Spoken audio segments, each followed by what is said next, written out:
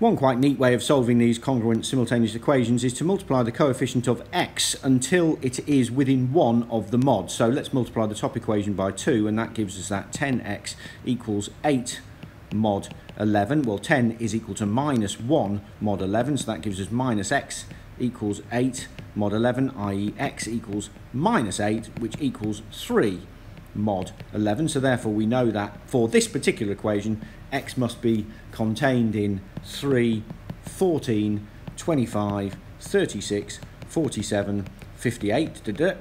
And for the second equation, again, let's multiply this by 2, so that'll give us 22x is equal to 12 mod 7. Well, 22 is equal to 1 mod 7, so we have here x is equal to 5 mod 7. That comes out easily, so therefore x is contained in the set 5, 12, 19, 26, 33, 40, 47, and finally we have a number which is in both sets, and so therefore that must be the answer, 47, answer C.